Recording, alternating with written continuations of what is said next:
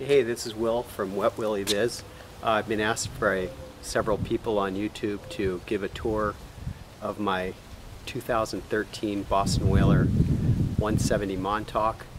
I've made a lot of custom features that I think they're exciting. They certainly help us stay organized while we're fishing here in San Diego, California. And I hope that they will provide you with some ideas of your own to help you create a more organized platform for your fishing expeditions. We bought the 170 Montauk. It was a very efficient package for us. It still had a lot of capability. We do go about 35 miles offshore in it in San Diego. We're catching everything from rockfish in the wintertime to yellowtail and tuna in the summertime. We also trailer the boat down to Baja, Mexico, and make quite a few trips down there every summer. So with that said, I'll get into the nitty-gritty and all the details of what makes our Montauk special. I hope you'll enjoy the video, and if you have any comments or questions, please feel free to ask me in the notes below. Thanks. So let me start the video on the most frequently asked question about our Montauk, which is the trolling motor, how that's mounted. Here up front you can see that we do have two spares, which come in super handy when we're traveling down to Baja, but the trolling motor is just attached to the boat with this custom 3/4 inch marine board mounting system, and there's actually two pieces that are identical in shape, as you can see, and then simply attaches with 7 of these stainless steel fasteners. They're a pretty big bolt, hex head, large fender washer on top and a locking washer after that, and then they just simply get screwed in to the bottom piece with this hex driver. When I back this out and show you underneath, you'll see how this system goes together. It's not ingenious, but it works real well. It's very robust. It bounces around in the waves and never seems to falter. And we do run a 55-pound 12-volt system, Minn Kota iPilot. It's been more than adequate for the boat for us, but we're not out in super serious weather anyway. So just sliding this over, you can see that the bottom plate is bolted to the hull with 9 large lag screws with 5200 screwing them into the wood underneath the fiberglass. And then inside of these additional holes where the machine screws fit in are these nice little well nuts from below. And then similarly, we used well nuts to mount the motor to the bottom of this plate. So it's a very strong system. It works real well. Be sure to use 316 stainless steel. That's the best stuff. Don't buy anything less than 316 or you'll be replacing it in probably a year or two. I was just saying, this is a 2013 boat. It's in real good condition for its age and the use that we get out of it. And we do trailer it down to Baja, Mexico, so it does see a lot of use. One of the other things I wanted to show you on the outside are these bunks that I put on. They were only available in a 4-foot, I believe, or 2-foot section, but it's pretty easy to make your own and just make them a little bit longer, which provides a lot more utility when it is truly windy and you need some extra help getting onto the trailer. We found these guide-ons have been just essential in some of the ramps that we're frequenting.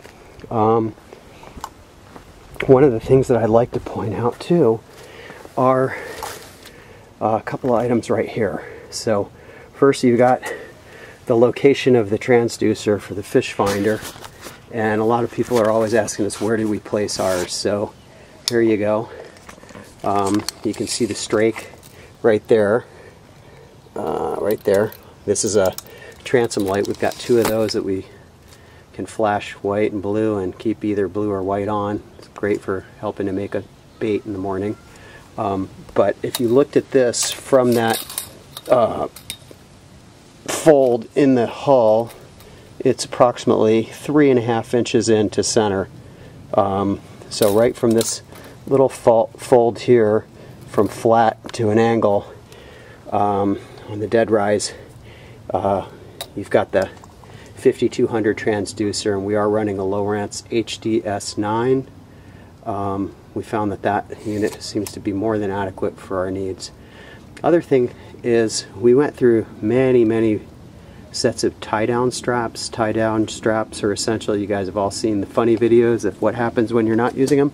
But these buckles, these boat buckles that West Marine puts out, are absolutely better than anything I've used so far, and I would highly recommend them.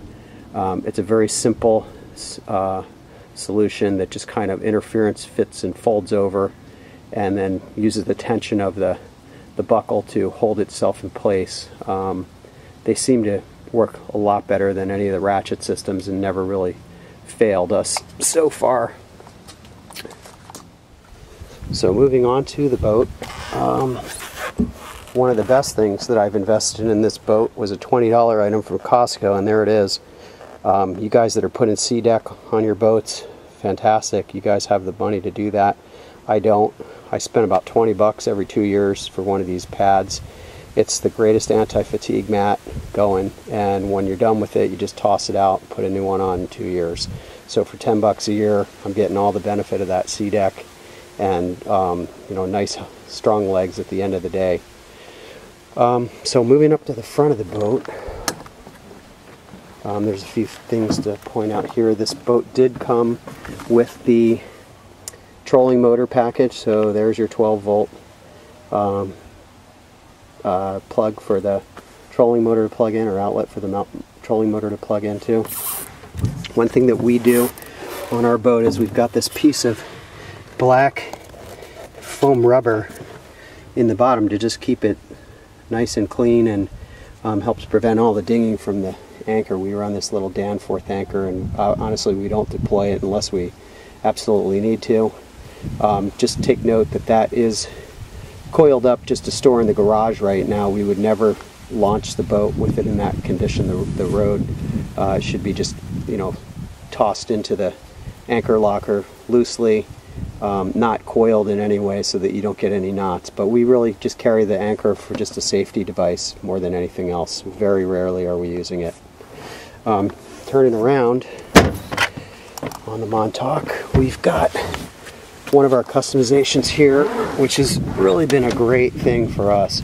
We've got a Yeti 75 quart cooler with a custom cushion on top, and then custom rod holders on the side. So if you look at the way this works, we have fashioned these out of aluminum. Let's see if I can do this. There's an aluminum bracket right there that we've then just screwed 2 pieces of 1.5 inch PVC to with some machine screws. This gives us 4 extra rod capacity for a total of 18 rod holders on the boat, and we use just about every one of them when we're out there.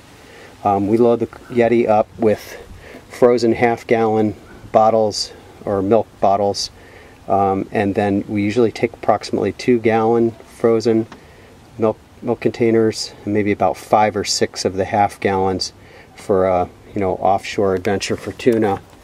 And then we'll just top the cooler off with cube ice, and that saves us a lot on cost.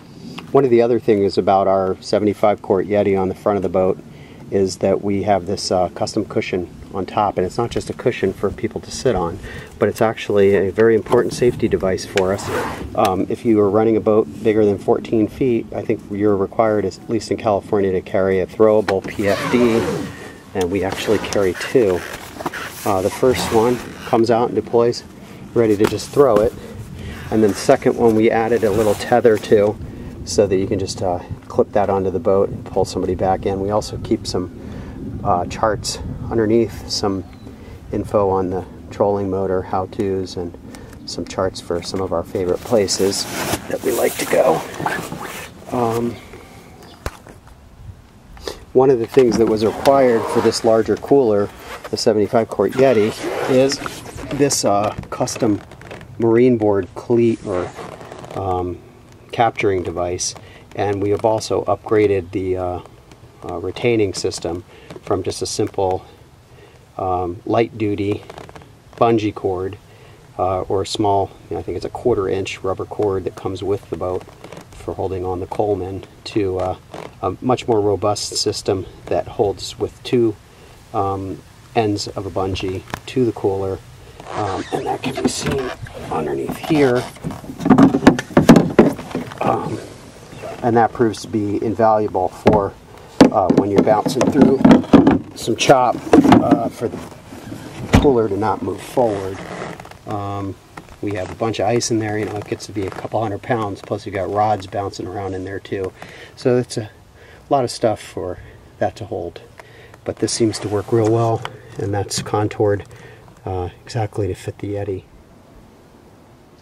So coming around from the front of the boat, you can see that there are a couple of items on the door here. One is our plug for plugging in to 120 volt power from the house to charge our gel cells. We do have 3 gel cells on board, and I'll show you those in a bit when we get inside of the console. We've also upgraded the latches here for a little bit of security with the locking mechanism, and we've done that here and also on the bait tank back here, so that we have a way to keep somebody out for a little bit longer. Just show you the console. First of all, there's a couple of ratchets that you probably don't recognize.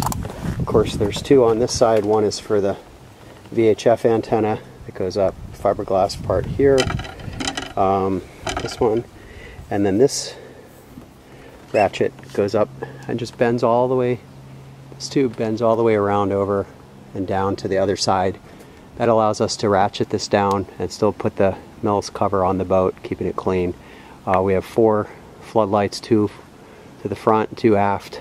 They're the floodlights that will blink or go white. You can dim them, they turn blue, they do all sorts of stuff. We really just use them white, and they were super helpful when we're looking for lobster pots that we can't find in the middle of the night in the winter. This is one of the big features of customization of this boat. We've got a secondary panel here. The switches and breakers are identical to the stock ones used by Whaler, but sized accordingly to the electrical devices that they're powering. But we've got the raw H2O, the fore floodlight, the aft floodlight, and then the transom floodlights that are transom lights that I had showed you at the beginning of the video or earlier on.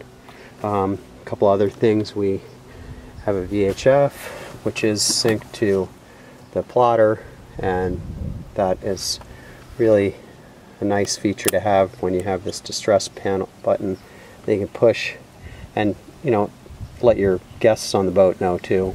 Just push and hold that distress button for 4 seconds, 3 or 4 seconds, and it'll dispatch a message to all surrounding boats with DSC as well as the Coast Guard. One of the other things that we have is just a RAM device holding the iPhone. And one of the things that we run on this little iPhone as another redundant system is the Navionics software for iPhone. $10 app for I think a year, and it's absolutely invaluable. We log our miles, we log out our average speed, we log where we went, and it gives us redundancy for the plotter. So just in case something were to happen with this system, we're not relying on any of the boat's electrical system to get us back in. One other thing that we did was added this stereo system. Really happy with it. It's been very robust and terrific system for us. Puts out pretty good sound. Added the Edson knob on. That was quite a spendy item, but it's really been great. It's maintenance free. It's made out of great material, and it works real well when you're trying to park the boat at the dock and get around stuff. We carry the kill bag. This usually gets filled up pretty much to the top with yellowtail and tuna. When we're down in Baja, we'll fill that easily in a day with a couple 100 pounds yellowtail. Over here we have two Africa gaffs, a 6 foot and a 4 foot. Those are the Birdsall gaff holders. I highly recommend them. They've been great gaff holders for us. They hold the gaffs real securely, safely, and deploy in just a matter of seconds to get to the fish when needed. The other thing is the ditch bag. I'll go over in just a second. I wanted to show guys that I get a lot of questions about why I run flat clips or flat lines on the back of the boat. This is pretty much my setup here. So it's just a piece of aircraft cable that's been crimped, or heavy plastic coated leader material, and I just put a snap swivel on it. Pretty ghetto, but works just the same. And I just wrap that right around the bow rail, or the side rails in here, and run the line through the snap, and then that snap just deploys like that, and it gives you a better hook set when the fish do bite on the troll. And we run the rods in this holder, so it's about, I'd say maybe 5 feet up from the back of the boat. It just gives us perfect geometry for what we're doing here in Southern California. One of the things that we did, which was a pretty big project on this boat, is put the speakers in the back of the boat. A lot of the boats house the speaker right in the console. We wanted to try and keep as much space for storage in the console, so we chose to route the wires for the speakers, for the stereo, into the back of the boat. We used the existing port that was in the starboard location for this speaker, and just enlarged it, and then created another marine board custom fit trim piece that you can see right back here. So that's the 1/2-inch marine board, and then the speaker is just seated onto that with just simple clear bathroom caulk from Home Depot. That allows us to get in there pretty easily if we need to access any of that compartment, as well as replace the speakers on an as-needed basis. This is our second pair of speakers in a couple of years. They do get pretty grimy with a lot of blood and just general use. We like to crank the stereo pretty hard. The pole holders, I've been asked about that. These are the West Marine stainless steel pole holders. They're fitting onto 7/8 inch tubing, which is the standard 7/8 tubing that Whaler uses to build these rails. Coming back here, wanted to show you we carry a supplementary tank, 6.5 gallons, and then we have the 22-gallon molar underneath the seat. Gives us a total of about 28.5 gallons, and we generally use the rule of 1/3 out, 1/3 in, and 1/3 in reserve, but a lot of times we do push it. But we'll go 100 miles and feel pretty comfortable doing that on a flat day. Back here in the splash well, we have the fuel filter for the gas. That's been great for just getting all the bugs out of the juice that we run, and we do occasionally put in a little shot of the ethanol chemical to get rid of the ethanol in the gasoline, but we generally don't do that unless we're not running the boat pretty often. One of the things that drove me crazy was the fact that this molar fit under the seat, and it took up all that space, but really didn't allow you to use any of the space above it or around it. If you can see the way that fiberglass shell around it fits, there's a good 2-3 inches, 4 inches above, and maybe 4 inches on the sides. So what I did was we just move the reversible pilot seat forward and then lift up these panels. You can see I've got this hatch here. So I've created a tray that I keep all my lures in, and this has been a great feature. It's given us a lot more storage space and a lot more utility for some of the bigger lures and some of the weights that we aren't using every single moment. It also allows us, as you saw in the original condition, we store a hand bilge pump here. I've never needed it, but it doesn't hurt to have it. Some extra rope in case we ever were to need to tow somebody or tow ourselves, get ourselves towed in, and an additional hand gaff. Other that's about it for there. One of the things I get asked about a lot also is, well, here, let me take a second to show you this. This is our Wet Willy Biz bucket holder. This thing is great. This is our lure bucket, and we drilled that so the fresh water will flow out at the end of the day. We just keep all of our trolling lures in that, as well as our little micro bait chum pot for catching mackerel in the morning. We just throw a can of cat food in that, drop it over the side, and sabiki them up. Get a bunch of mackerel in the bait tank, and we're ready to go tuna fishing. One of the things that's great about this holder, though, is we'll use this as our bleed bucket and just throw the raw water wash down hose into this and let the fish bleed out head first, head down in this. And this bucket holder will just keep this bucket so secure on the boat when it's rolling around in the waves. That's been a really great product for us. So if you need one of those, contact me, because that's something that we make. And then in here, this is what I get asked about a lot. How did you fit a raw water wash down on that little 17 Montauk? Well, here's the answer. So if you look in here, there's a piece of 3/4 inch marine board and then a secondary piece of 3/4 inch underneath. And what that does is gives us a platform to mount the raw water wash down hose on top. It was a bit of a tricky and a bit of a squeeze, but we managed to get it in there, and it's been obviously invaluable when you're tuna fishing. There's just blood everywhere.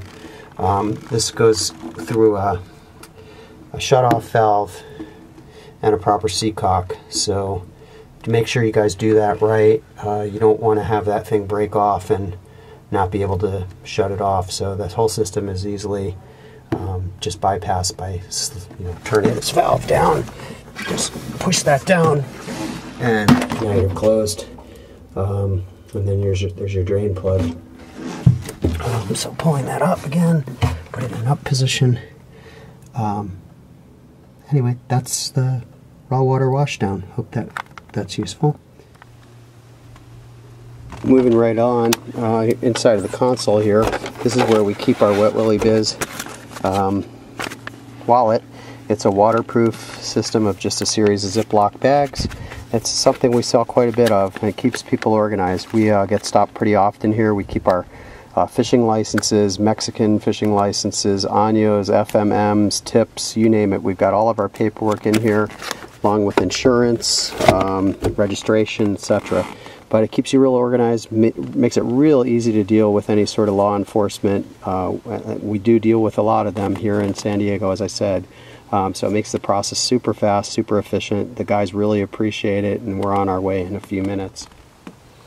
So moving inside of the console, one of the things I'd love to point out to you guys is if you don't have a can of this on board, it wouldn't hurt to get it. Stay afloat, could save somebody really from having a super bad day. But it's essentially just a wax. You could use a wax ring from a toilet seal too. That would work. But it's pretty cramped in here, as I'm sure everybody's 170 is. But we do carry quite a few tools right there. Our GoPro little attachments are in this little case. And then we did rewire the entire boat when we bought it.